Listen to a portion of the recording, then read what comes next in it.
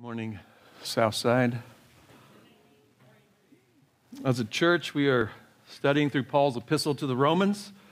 We are currently in chapter 9. If you'll turn to Romans chapter 9, just a beautiful section, and the timing is perfect as always. We're being reminded of the sovereignty of God and His grace and His glory, His ways, His dealings with mankind, the reasons for why God does what He does. This morning we're going to really focus in on what is His purpose. What is His purpose in creation and where He's moving all of history. And so we need to lift our eyes in the midst of wars and rumors of wars and unrest, and Romans 8 where Paul said that the earth has been subjected to futility, and we're seeing that all around us. And so in hope, we're to look at what God is doing in our midst and where He's moving and the victory that He has done and will have. And so Jehovah reigneth, and we will come now before that God, and let's pray. Father, we thank You that I think of Isaiah in the time of great turmoil. He comes into the temple, and he's reminded again that the sovereign one is seated on His throne. God, we thank You. We love being Your children. We love having You as our Abba, and we feel safe.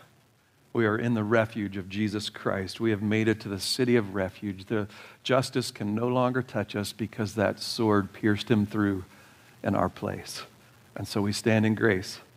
God, we join our hearts and we praise You. And we thank You for the grace that You have bestowed upon us.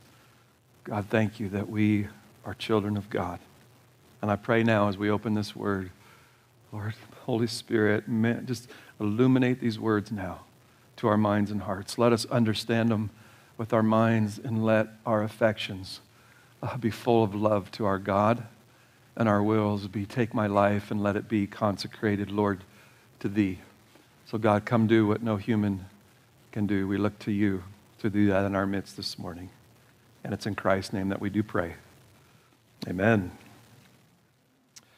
Well, we've been working through Romans 9, and kind of the outline of where we hit now in verse 6. We're looking at the crux, kind of the thesis of the whole chapter. In verse 6, it's not as though the Word of God has failed.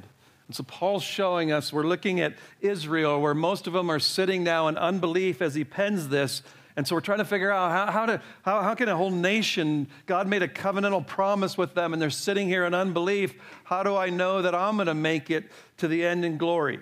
And so we looked at that, and then we saw the clarity in verse 6, for they are not all Israel who are descended from Israel.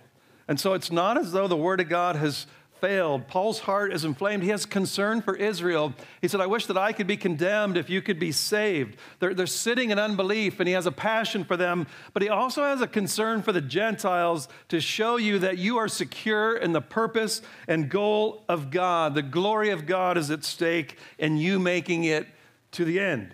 And our axiom is not all Israel is Israel. And he says, you better prove that, Paul. You need to flesh that out and help us understand that. And that's what we have been working through, the argument in verses 7 through 13. We began looking at that last week. We saw that the true Israel, the spiritual Israel, the ones who would be blessed by the seed, Jesus Christ, all the nations will be blessed through that one, Jesus Christ. And he calls them the children of promise. And so what we've been looking at is, how does God get children for this covenant, what He's bringing in? And our answer, He gets them by free, sovereign grace. God gets them by who He wants. He sets His love on whomever He desires. God will get His children by His choice. I think of Jesus with Nicodemus. And He told Nicodemus, unless you're born again, you will not enter the kingdom of God. That which is born of flesh is flesh.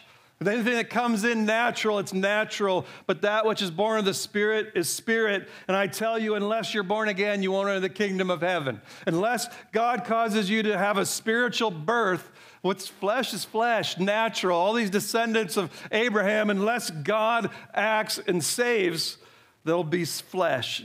And unless you're born again, you won't enter in. Unless God makes the child, it will not be the one who is a child of the promise. That is how God gets children.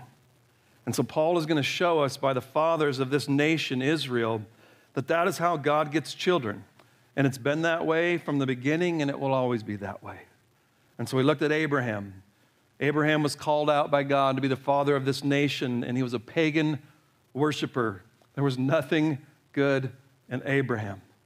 And then in verse 7, last week, through Isaac, your descendants will be named. Not through Ishmael. It will come through Isaac. It will be the children of promise that will be true descendants. Verse 9, at this time I will come and Sarah will have a son. And so God makes a choice between these two kids. He makes a choice in his purpose, his plan, and his program. And he says, I choose Isaac and not Ishmael. And last week we saw in those two boys were two covenants. One was of works and one's of grace. And we see that he gets children. He'll get Isaac, and it's going to be when you're 100, Abraham, and Sarah's 90, when there's nothing in your human flesh that you could ever have a child. God is the one who brings in children. God is the one who saves. And now this morning we'll take up the next two witnesses to prove this point. So if you'll come with me, where we left off was verse 9. For this is the word, verse 10. And not only this, but there was Rebekah also, when she had conceived twins by one man, our father Isaac. For though the twins were not yet born and had not done anything good or bad, so that God's purpose according to his choice would stand, not because of works, but because of him who calls. And so in verse 7, we're told it's through Isaac your descendants will be named Abraham. It will come through Isaac, the child of promise. And now it's not just the physical seed now that will come from Isaac that will be blessed, but the ones from that seed that God chooses from among his physical descendants. God will even choose from them. It will be by his doing. So I love what Paul's doing here. He's driving it deeper, and he's going to take away any arguments, the arguments that he has heard many times, I'm sure, as he's preached this truth, the ones that I've heard many times and the ones that I made in my own heart when I heard this truth. So let's consider Isaac and Ishmael again. Ishmael is 13 years old when Isaac is born. I'm sure he's done many sinful things by this age. And that God, that could be maybe why God chose Isaac, because Ishmael is a scoundrel maybe. Or some dad. He had the same dad, but different moms. And Ishmael's mom was an Egyptian handmaid. Hagar's not Jewish. Of course, God rejected Ishmael. And so Paul's going to take those arguments away in this example that we'll look at this morning. And we're going to look at the example this morning. Same mom, same dad, same womb. They're going to be twins. And he says they haven't done anything good or bad yet. They haven't even been born. And so, even more so, God's going to reverse the natural order of how people were blessed. The older son should be blessed. And God reverses it with the younger son, Jacob, and puts the blessing on him. So I want you to see this. This is to completely rule out any human distinction between Jacob and Esau. No human distinction. There is nothing innately in these two lads that causes one to differ. So the question is, why would God choose the younger to bless? What motivates God to choose Jacob? Why is one chosen to be a child of the promise and the other one isn't? And the answer is so un-American. You're not going to like it. I love it. I love it because it's God's answer. And so let's take it up this morning. I want to set the context then of what Paul's talking about. You don't need to turn to it. If you want to go home today, it's from Genesis chapter 25. God comes and he speaks to Rebekah, who is Isaac's wife.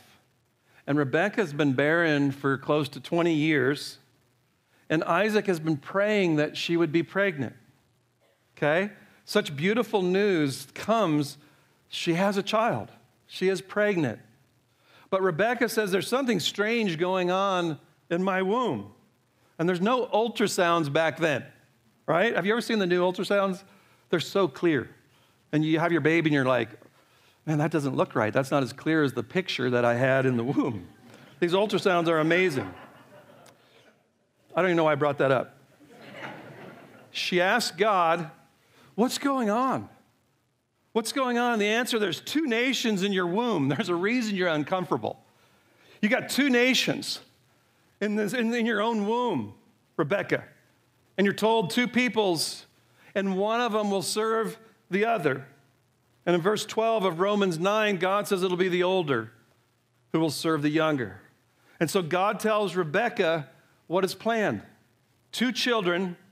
The younger one is going to have preeminence, and he's going to get the blessing. This blessing that I said would come through a seed. So don't miss this. God is telling the mother the destinies of these 2 boys within their wombs, and they're going to represent nations. It's amazing stuff.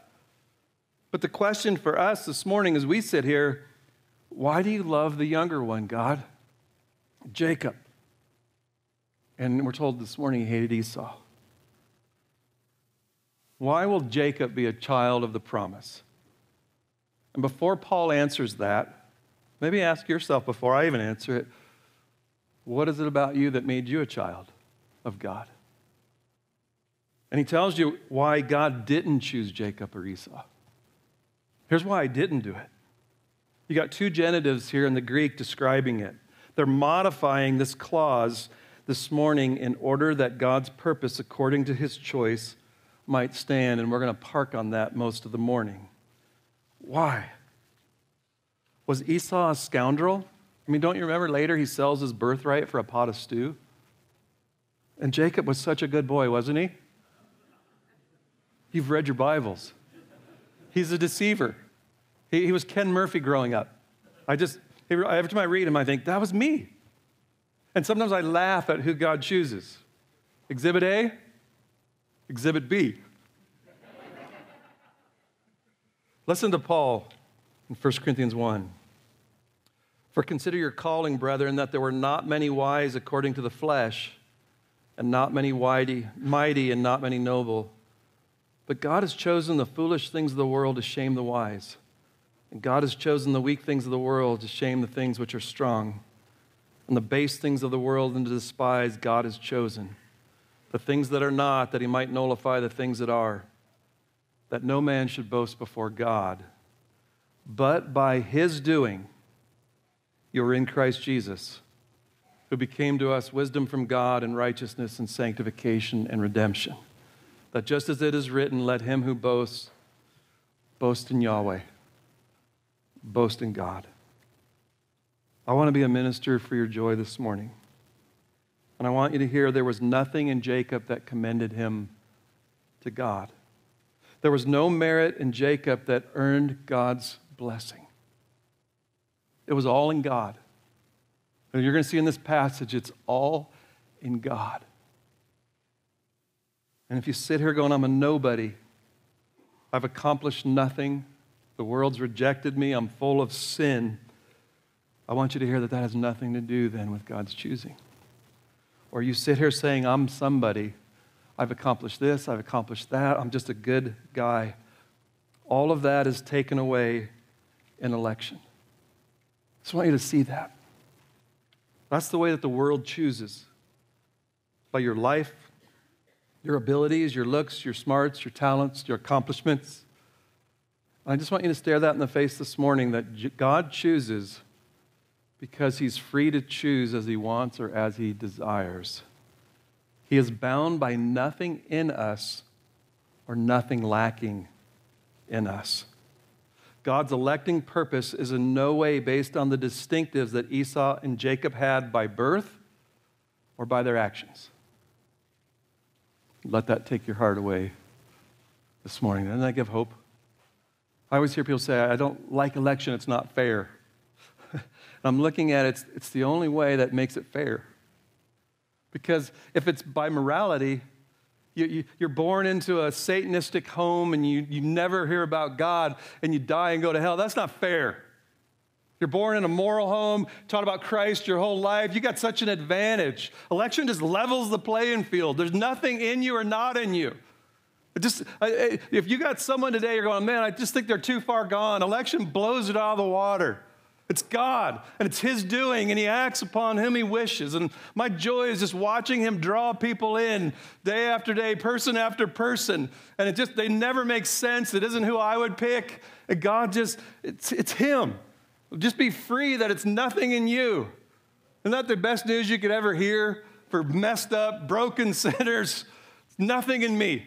It's in God. It's in His heart. It's in His actions. And He doesn't choose based on our merit, based on our performance and our works. Just look at the text. These two boys are Hebrews of Hebrews. They're purebreds. And he says, for though the twins were not yet even born and had not done anything good or bad. So they're not even born yet. They're in the womb. They've done nothing good or bad. And my choice has been made. And people say, I wish Paul would just say it clearly. How do you say it any clearer? They're not born. They've done nothing good or bad. God made a decision to favor Jacob over Esau in the womb, to give the blessing, not based on what they did, what they would do, what they would be, or what their parents did. The decision was made before they acted. Their behavior did not figure into God's reason for whom He would choose. That's my only hope. I think it was Spurgeon, he said, I know God chose me before the foundation of the world because He would have never chose me after I was born. His choice was not made in reference to any human action or virtue. It was made irrespective of their behavior. The distinction was not in the boys. God's choice had nothing to do with ethnicity, works, good virtue, bad vices. It's what we call unconditional. It was absolutely unconditional. And God's election was free from all human influences.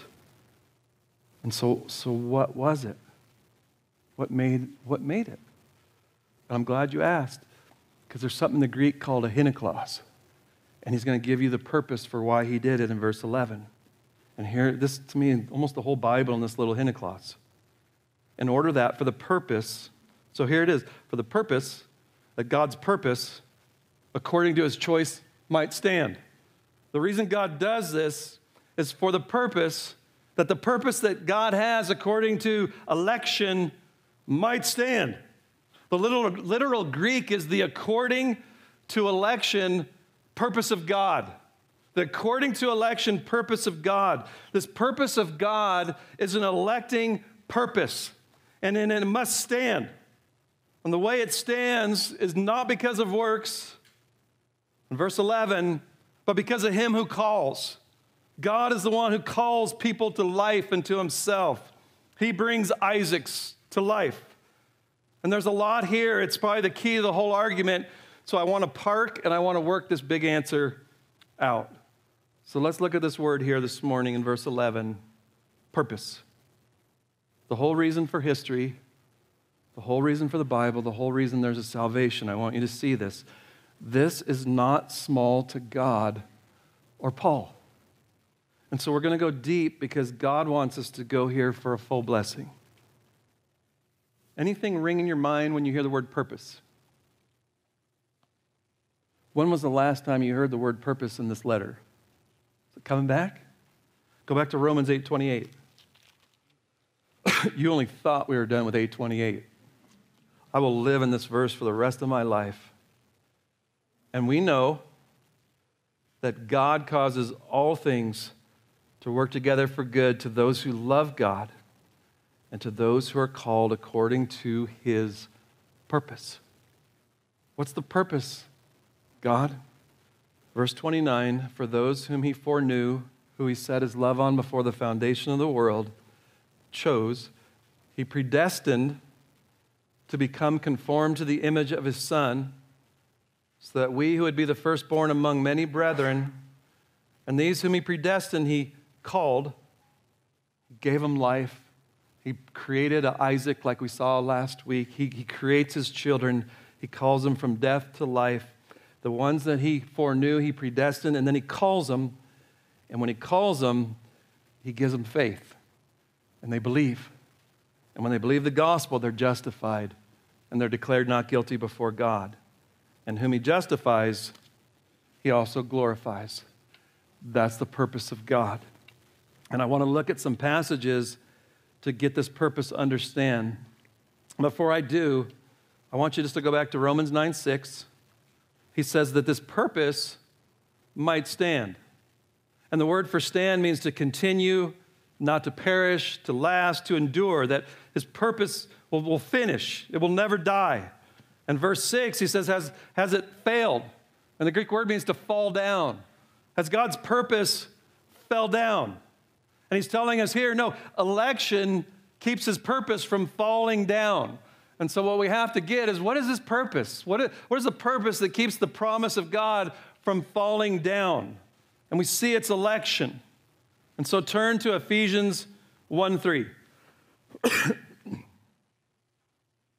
Just want to look at a couple verses and then we'll move on.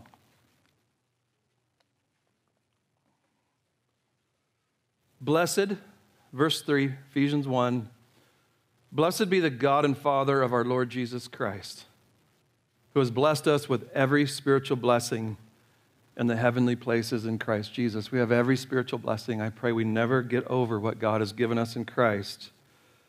Just as he chose us in him, Christ, so he chose us when?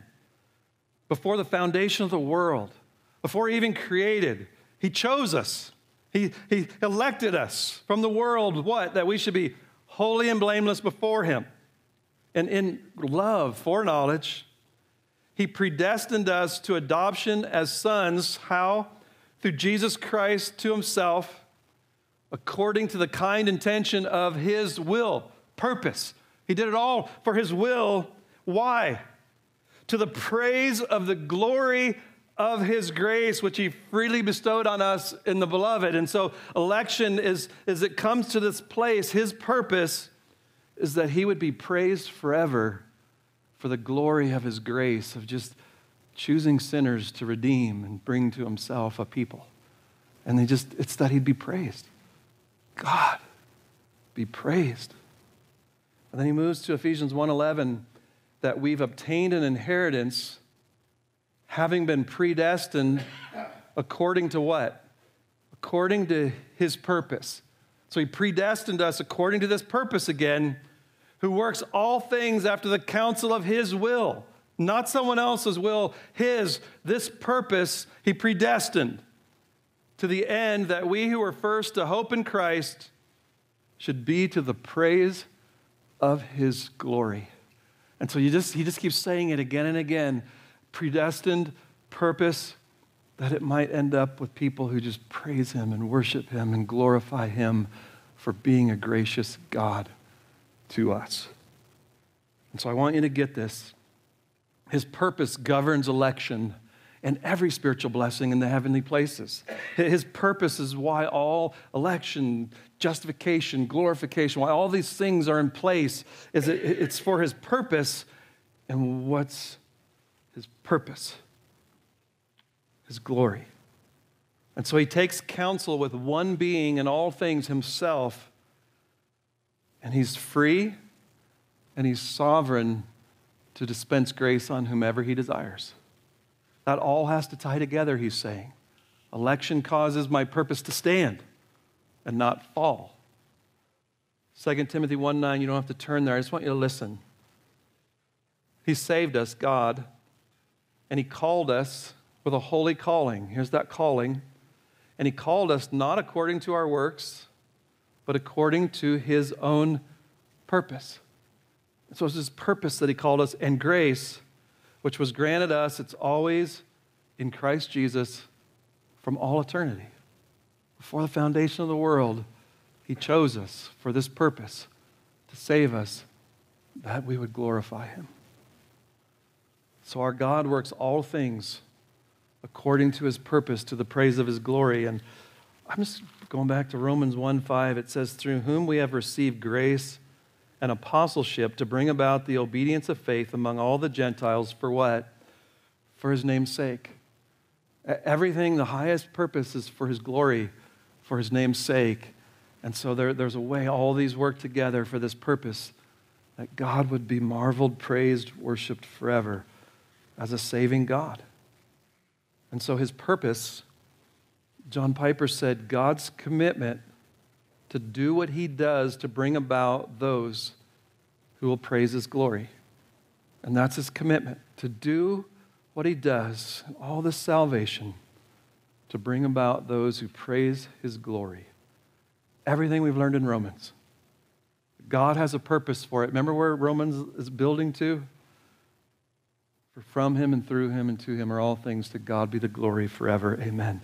It's to land us worshiping his glorious name through Jesus Christ. That's whom he's looking for. People like that. Just to worship. He chose me. And there was nothing in me that made him choose. The only thing in me would turn him away from me. And he chose to be favorable. And there's not many wise, mighty, or noble. God just set his love on you.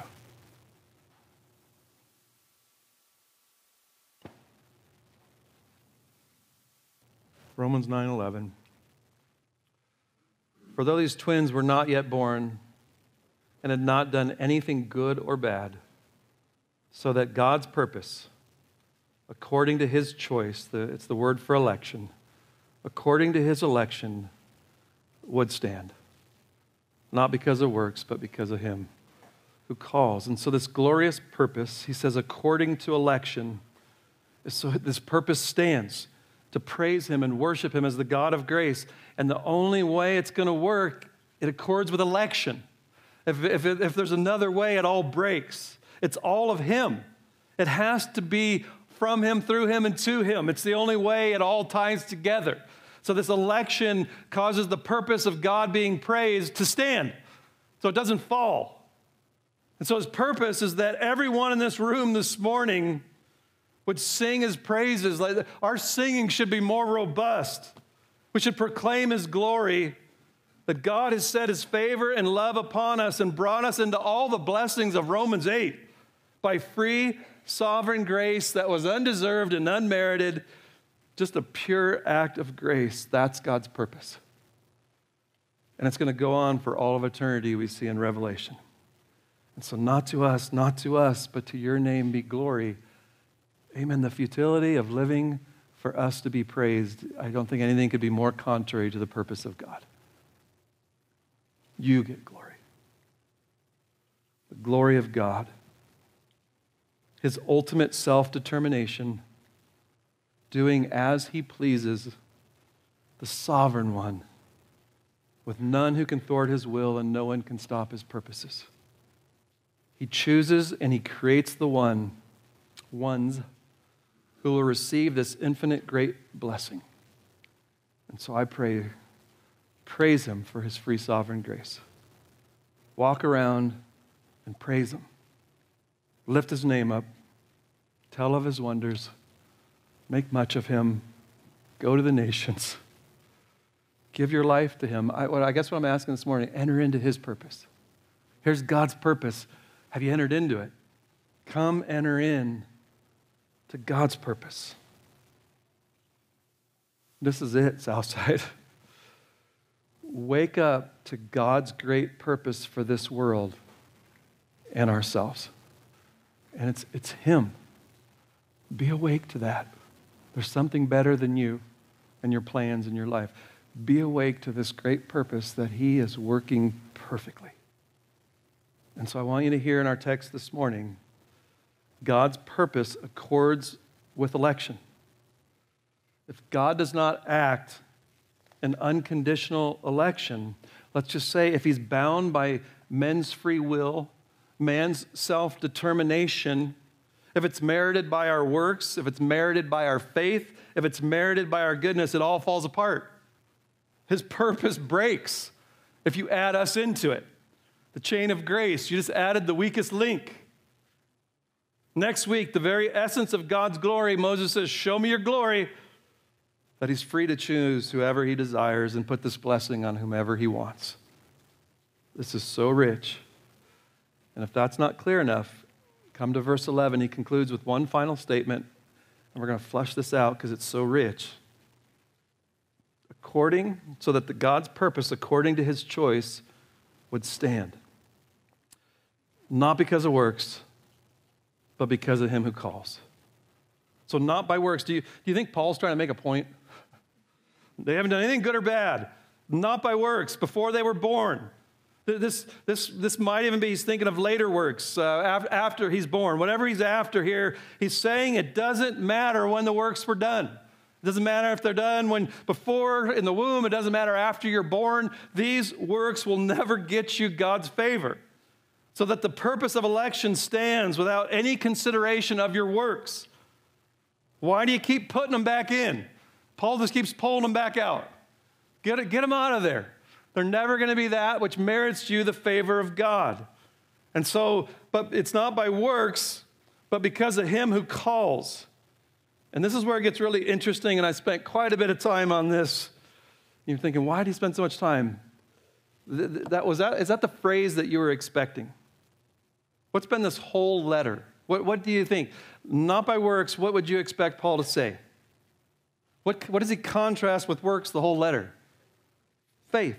It's not by works. We maintain that man is justified by faith apart from the works of the law. He just keeps showing you it's not by works, it's by faith. The whole Bible is that. Look at Romans 9:30. I'm just going to read that. What shall we say then? Summary, that Gentiles who did not pursue righteousness attained righteousness, even the righteousness which is by faith. But Israel, pursuing a law of righteousness, did not arrive at that law. Why? Because they did not pursue it by faith, but as though it were by works. They stumbled over the stumbling stone. Law, faith, that's all it's been, and that's the issue. And now all of a sudden, Paul drops it, and he contrasts not of works, but of him who calls. So it isn't. He doesn't contrast it with faith. What's going to make it stand is not by your works, but by God who calls and gives life to you. He takes dead corpses spiritually and he makes you alive. So here's the big distinction I want you to get. It's not anything good. Nothing good that made him choose you. And I'm going to say that's faith even. It isn't your faith that made him choose you. That quarter of time that we looked at in Romans 8, God looks down the quarter of time and eternity and he saw that you were going to have faith, so he chose you. He saw that Jacob would have faith. And if you take that, the whole passage falls apart. Even verse 14. What should we say then? Is there injustice with God? They're going to charge Paul saying God's unjust. If God made a choice between us because he foresaw who would believe, there's no injustice in that, is there? There's no injustice. Oh, that's fair. I like that. But when it has nothing to do with anything human, good or bad, or the choice that you made, the charge of injustice comes flying. That's not fair. That's not fair. And you might have that charge in your heart this morning, and we're going to look at that next week. But if I tell you the choice was made because God saw your choice in later life, there's no charge of injustice, just smiling. It's fair to pick based on those who picked you. I like that. But that's not what God is saying here. And so before I answer it, I just want to answer one question I think is important for you. What happened to faith then? Where did faith go? This whole letter I'm writing for the obedience of faith. Justified by faith, not by works. Are you throwing that away, Paul? No way. I'm not ashamed of the gospel. It's the power of God to save to everyone who believes. Romans 1-5 is the faith in Christ. Lack of faith is in Romans 11 why Israel is going to be cast off. So hear this because it's big. Paul's making the distinction, and you have to understand this really well or you're going to fall off a cliff. Justification is by faith alone. The only way to ever be justified is to believe this gospel. And election is not by faith alone. It's by God's calling. Justification is by faith. Election is by God's calling. His choosing, hear this, not your choosing. That's where we get it wrong. It's his choosing, not your choosing, which is called faith. So he makes a clear distinction. God chooses us in order that we might believe. Abraham believed God, and it was reckoned to him as righteousness because God chose Abraham. So the ground of our election is not works that you did in the past, not works that you're going to do today, and not works of what you're going to do tomorrow. And it's not faith in the past, it's not your faith today, and it's not your faith in the future. The grounds of God's calling is, in the contrast here, is him who calls. Romans 8:29 through 30, the ones he foreknew, he predestined, and whom he predestined, he called. My election is the grounds of my calling. So when you're called to life and faith, it was God's election, his choice of you in eternity past that brought about this faith. So conclusion. What is determinative? What is it determines if I get God's favor and all the blessings that come through Jesus Christ? It's not my will, but God's. I want you to hear this. There's only one autonomous sovereign will in all the universe, and it's God's. It belongs to God alone. And he's free to choose as he pleases. He is the free, willing one. And he calls you to himself based on nothing but pure grace. Then you choose Christ to be your Lord and Savior with your free will that God made willing. And so he'll take a dead corpse and he'll give you life. And now you will freely choose Jesus Christ. But what made you choose him and what made you alive was God. And so you praise God if you have faith this morning. It's a gift of God, not of works, so that nobody will boast. Acts 13:48, I love it when Peter's preaching, and I think it's Paul, and it says, all who were appointed to eternal life believed.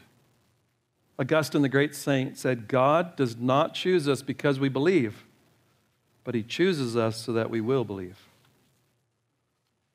Faith is the condition of justification. It's why I've fought for it, I've preached it, I've begged you. It is how you get saved. Believe in the Lord Jesus Christ, and you'll be saved. But faith is not the condition of election, but his sovereign election. In this passage, according to his purpose, is that he calls and that he would be praised alone for his glorious grace. So I believed because God chose me, and in time and space he called me and awoke me from my slumber and my sin and my sleep. And then when I awoke, my chains fell off, I rose, went forth, and followed thee. The freest choice I've ever made in my life was to follow Jesus Christ. I treasure it because he made me willing. I'm the most willing guy around to follow Jesus. But before he acted, I would not come. Oh, Israel, you're unwilling, you're stiff-necked. You will not come. So verse 12. It was said to her, I need to get moving. It was said to her, the older will serve the younger. It's just so sweet, isn't it? My heart is just taken up with the gospel. It's difficult to understand, but I think I get it. God chose me. He set his love on me, nothing based in me, not my works, my merit. I just feel so free in that. Praise be to God for setting his love on me before the foundation of the world. Let's go home. Where's Thomas? Let's sing the doxology. But Paul says, hold on one second. There's verse 13. Just as it is written, Jacob I loved, but Esau I hated. Paul, you are cooking my grits. Can't you just leave well enough alone? Don't make me mess with verse 13. It undoes me. Jacob I loved. I like that. I'm warming up to it. God loved me before the foundation of the world. Esau I hated. I've been commanded, love my enemies. Don't hate them. What is this? Go to where Greg read this morning. Flip over to Malachi. Paul is quoting from Malachi chapter 1. Malachi chapter 1, and I'm not going to get too lost in this. I'll pick it up next week. So let's go to it and close this out. The original context in Genesis, Rebekah's told there's 2 nations in your womb. You got the destinies of 2 nations that are going to flow from these 2 boys in your womb. And big things are going to come out of this distinction. Jacob I loved. We drink that fruit this morning. Esau I hated. Maybe we could tone that down just a little bit, because little kids, you shouldn't use that word. Love less feels better. I like that. It's like a poetic form, maybe. It's like poetic, love and hate. But I just want you to see that it's actually defined what God means in our text, because he quotes it from Malachi. And so what happened, because God had this choice of Esau, I want you to see what it means that God is against him. Malachi 1:1. If it sounds familiar, it should. You heard it this morning. The oracle of the word of the Lord to Israel through Malachi. I have loved you, says the Lord. But you say, how have you loved me? How have you loved us? Was not Esau Jacob's brother, declares the Lord?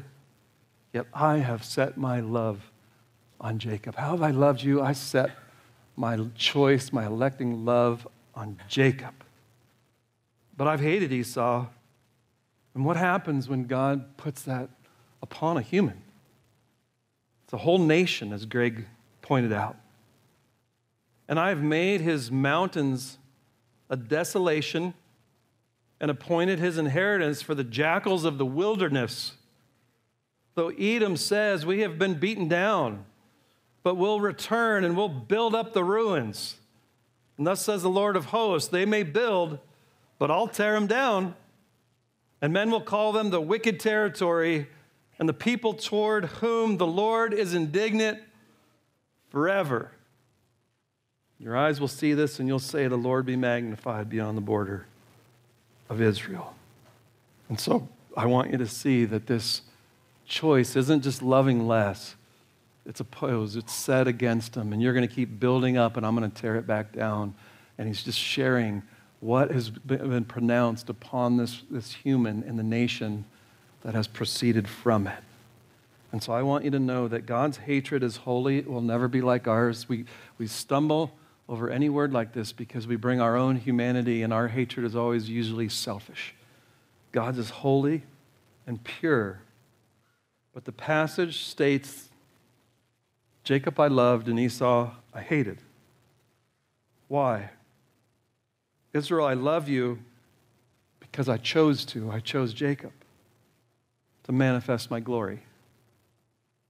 And Esau I hated. Apart from God's choosing, we all should have the wrath and hatred of God upon us. Remember back to Romans 1:18. It should have been upon us for all of eternity, except the mercy of God and the grace. Apart from God's choosing and calling and justifying and glorifying his grace, we would all be objects of God's wrath. And God has punished them as a wicked city, which means they were wicked.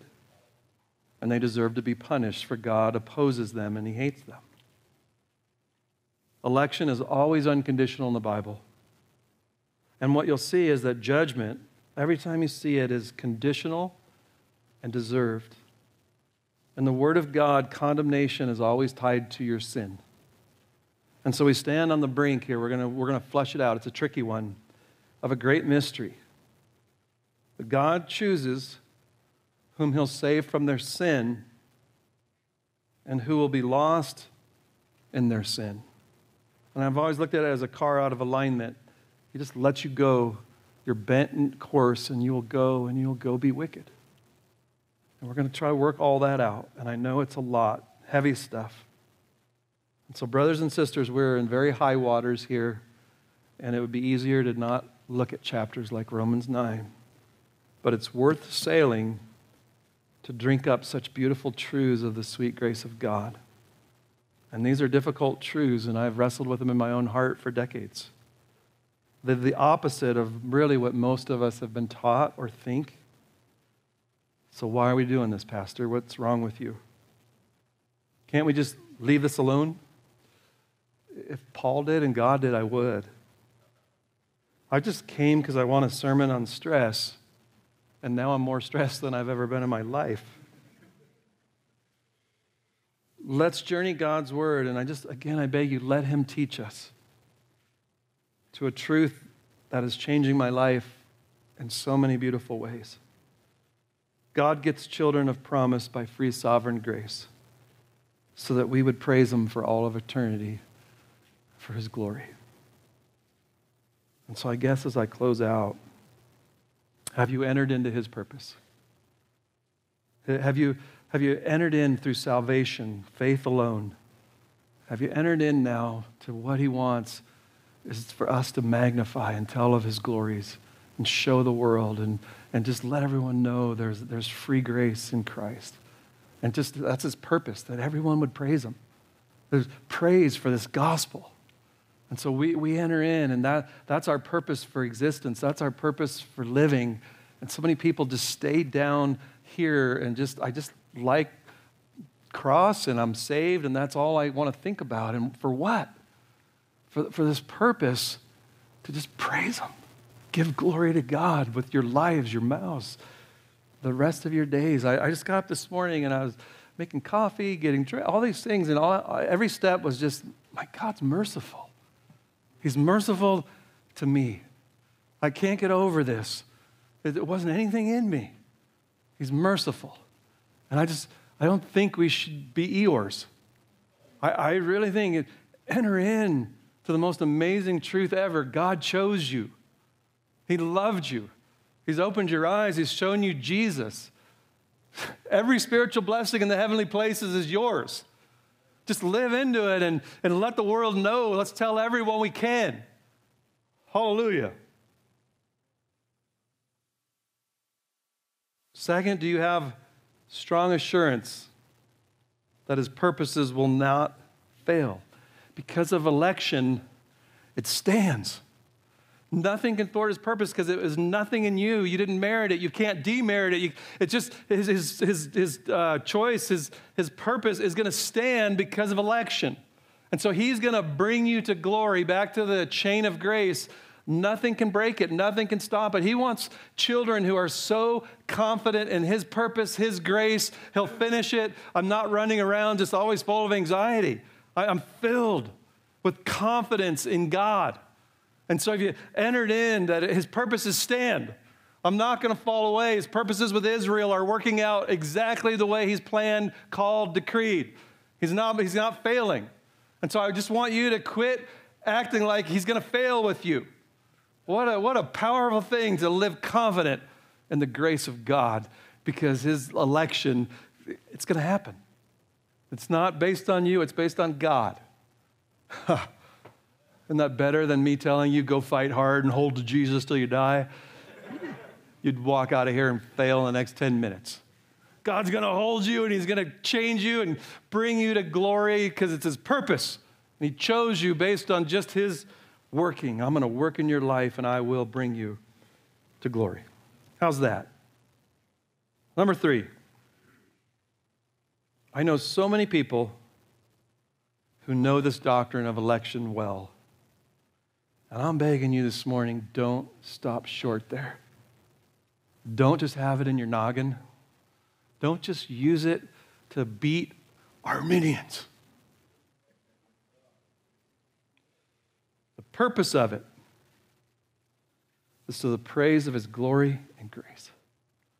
And if you've stopped short with just academic understandings of the decree, was it before the fall, after the fall, and you got all these little things, and you got all your grids, and you know it, and I told you before, I had this guy who was in my college group, and every kid who walked in, he'd say, do you think God loves everybody the same? And he'd open his Bible and pull out Jacob and Esau and just start skinning everybody.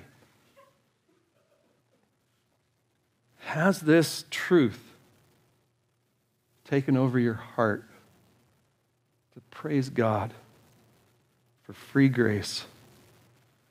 You see it, you love it, you sing about it. You tell it in chapter 10 to everyone who will listen. I can't shut up about his grace. Can you? Has that what this doctrine done to your heart?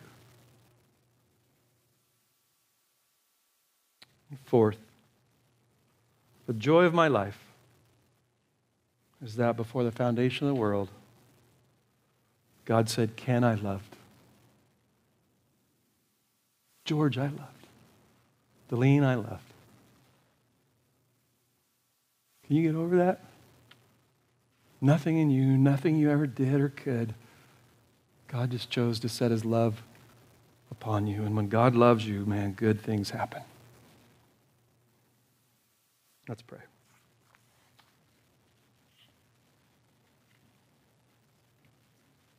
Thank you, Father. What do we got to boast in? Except in free, electing love. Except in the cross of Christ. That you bring this salvation because Christ has done the work. I boast in Christ alone. I praise you for your free love alone. I love that this has nothing to do with me. I just fall at your feet and receive this free gift, this amazing love that you have for sinners. I'm not going to spend all my days arguing and questioning if it's fair. God, I just worship you. You've declared this. You've tied it to your purpose. You've tied election to the purpose for why you made all of this and created it. We are on holy ground, and we fall at your feet, and we praise you and we worship you for the gift of salvation. I got nothing in my hands to bring. Simply to thy cross I cling. God, thank you for doing that work and the hearts that know you here this morning. God, we'll never be able to stop praising you as a corporate church together. And I thank you for this. And it's in Jesus' name that we do pray. Amen.